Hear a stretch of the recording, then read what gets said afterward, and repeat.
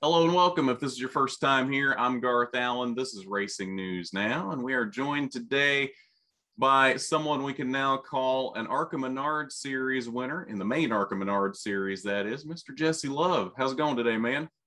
It's going great. I'm actually just in my home state right now in California, driving around, running some errands. I got a new house in North Carolina, so trying to furnish that. And I have some stuff from my old house here that I can use. So just running around and getting all that stuff figured out is a challenge in of itself. And been really busy, but definitely wanting to get this interview in. So let's talk about, first, let's just talk about the emotions of Saturday night.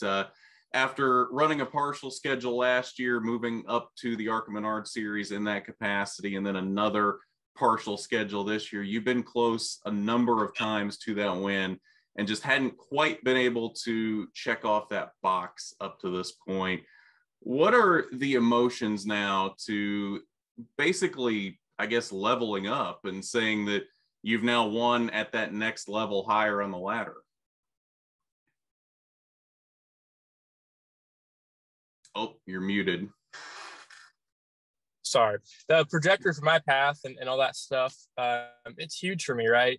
Obviously, we started out with the Super Late stuff and the ARCA West stuff, and we won the ARCA West series, and we've won some Super Late races as well, and been really good in that lately too. So it was really important for me to be able to write my year off as a success to win this weekend, because this is my last race of the year for Veterinary Motorsports, and we've run second. I don't think we run third, but we run second, fourth, and all that stuff. And we've been really close and on the podium and on the front stretch and all that stuff, but we haven't quite been able to get the deal done. So it was really important for me, like I said, to make sure my year was like wrote off as a success to win in everything I ran in.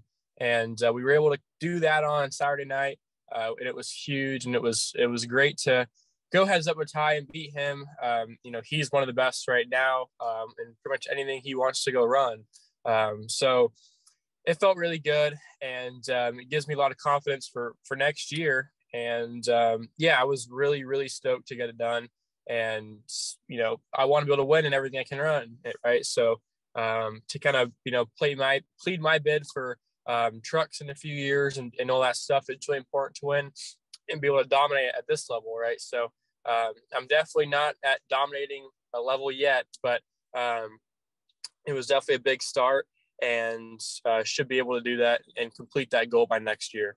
So let's talk about the race itself now. It started fourth, and he had some traffic to dig through there at the beginning after starting back and forth. But it really didn't seem like, at least from the outside looking in, that you really had a winning car there until after that last break. Was that the case? And if so, what was the change there on the last break that got you that much faster, or did Ty just kind of fall back to you?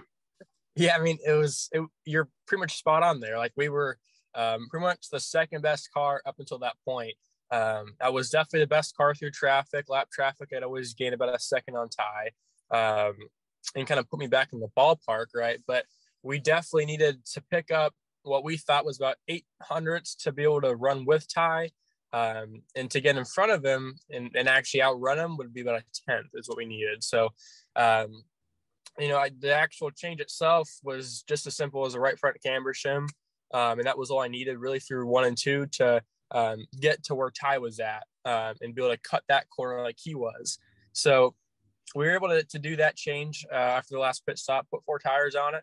And I would say the biggest thing that really won us the race was putting Ty in dirty air, and not making a mistake. It's hard to pass at that place. And I was better than Ty was in a few spots, and I was able to pull away off of 2 pretty good, and just be low in 3 and 4 and kind of take the air off his nose. And, right now with how close, race cars are right now, especially in NASCAR, just that bit of that less air on your nose is the biggest change you can really get to put you behind the 8 ball. So I was dealing with it all throughout the race, and I knew I needed to get, the restart to be able to put him in dirty air. So, and after that, we were able to pull away. So I think being able to pull away was definitely that last, change. We did more than just right front camber shim on the last pit stop, but as far as being able to turn the center like he was, I think that was most of it right there. So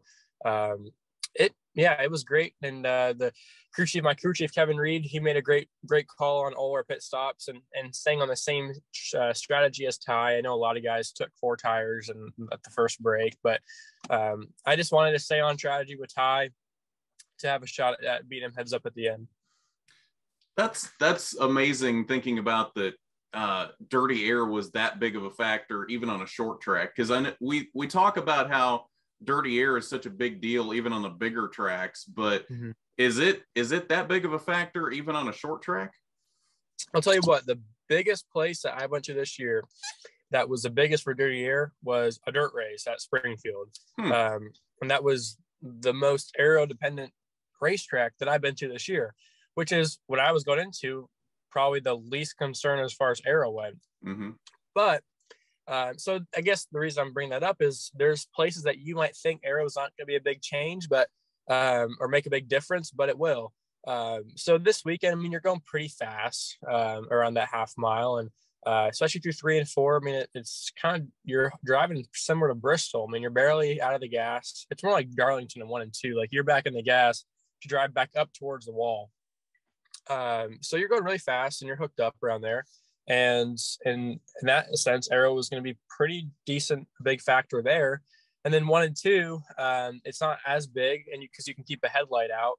But at the same time, it's still going to be a factor no matter pretty much where you go. So different tracks will be more or less, but it'll definitely slow you down for sure. Okay, so now let's talk about, I know the answer to this, but I know a lot of people, I've seen a lot of questions about this around social media and that kind of thing. What is that new sponsor you've had on your hood the last couple main ARCA races with the cap there? What is that? Yeah, so basically it's an NFT, which is, you can think of it like a cryptocurrency, but it stands for non-fungible token. So it's almost like an online trading card in a sense, right? So it's a community of people that are invested in this cryptocurrency. And what makes our NFT special, I mean, Stephen Curry has one, Mike Tyson has one, the Balls have one, right? So a lot of athletes do have them. What makes ours special is that you can go online and when we make drops, like we'll drop moments. So like kind of like almost like online hero cards or trading cards. We dropped a moment about a month ago for our youngest NASCAR champion history card, right? And it sold out overnight. It was a select drop because we weren't sure. We were kind of testing the waters. We've been guided by Rex, who's really big in the NFT community. And he was kind of the one that set it all up and told us what to do, how to do it, and all that stuff. So he kind of took the lead, and he wanted to make a small drop to see if it would sell out. It sold out overnight. They were reselling for thousands of dollars, and it funded our race for Bristol. We kept it on the car for Salem, and it worked out. So it's pretty cool, and just the fact that we can take the people that bought our invest in our NFT, we can put their logos on our car. So they're almost like sponsoring our race car. So that's what makes ours unique, and that's what makes ours special. And it worked out. So I'm still learning about it as well. I encourage anybody that's interested in it to go check it out for themselves and learn about it with me, because I'm still learning too. So it's really cool. And the fact that it can sponsor a race car and help fund races is really cool. Nice. Yeah, that's awesome. All right, so let's move on. Fairly quick turnaround to this weekend. You're back on the west side this weekend now at All-American Speedway, Roseville. What are you expecting out of that one? You've been there once now. Last season, finished 4th. What are you expecting this weekend? Yeah, just obviously to win the race. I mean, last year we had a motor problem at Vegas, and we thought we fixed the issue, but we had the same problem at All-American last year. So we were running about 7 cylinders in practice, and then until we realized the problem. We thought we fixed it for the race. It wasn't fixed, and we knocked the spark plug wire off of it as well. So we were running about 6 cylinders. I was running about 3rd gear on the racetrack for most of the race, which was not ideal. So, I mean, we obviously were just trying to make it out of that race with like decent points. I mean, we were running like 10th, like because we had no motor. We had a really great handling race car, but you know, you can't make up for down 2 cylinders on horsepower. So the big crash at the end, I was able to get through and get through that clean, and then that's what got us a decent finish. But this weekend, I know there'll be at least one East Coast car with Taylor Gray there, but we outrun him at Vegas, and we were the best car there until the right front tire went down. And I mean, I have a lot of confidence in my team right now. Bill McAnally Racing, they brought great race cars to the racetrack. My crew chief Travis Sharp has been on kill lately, and has brought me, I mean, amazing race cars pretty much everywhere we went this year. So I'm really happy with how that deal is going. And we've had some bad luck with, especially at Vegas. I mean, we should almost be, you know, sealed up for the rest of the year, and we should be able to go to go to Phoenix with, you know, not have to worry about points. But we had that right front tire go down leading the race at Vegas. So the points is obviously cut down now, but we have to go make up for it. So you know, something that's going to happen, but that's what makes us champions is we'll go rebound from it, and you know, expect nothing less than to win the race. Well, actually, that reminds me with Vegas, speaking of that tire, did you ever figure out what happened with that? Was there ever any explanation for why that ended up going down when you were leading?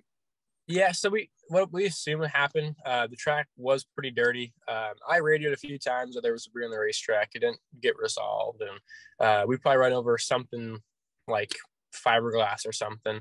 It was just a small puncture in the tire.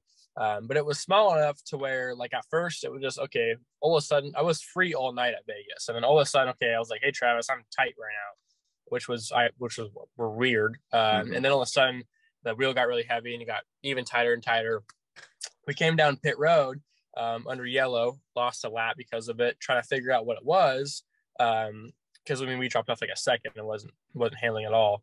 And everything looked fine. We try to get back out before going a lap down. And then it got worse. I mean, I was having a downshift in the corner to keep it going. It started hit the splitter on the racetrack. So we knew what it was then, probably just right front tire or suspension failure.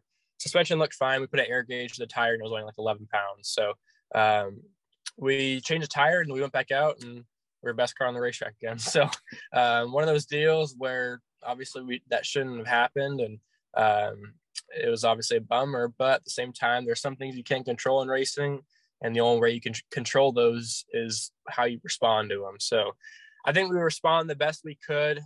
We passed all the non-lead lap cars to put ourselves in lucky dog position, and we just waited for a caution. There was never a caution. So that was obviously a really big shame. I never won at Vegas in an ARCA car.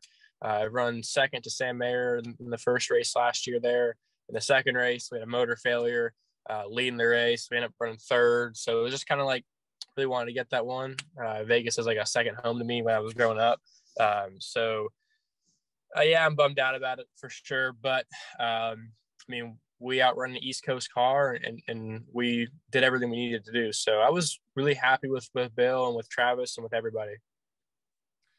All right. Well, I think that's all I got for you today. So thanks for joining us today, Jesse. Congratulations on the win at Salem, and good luck at Roseville on Saturday.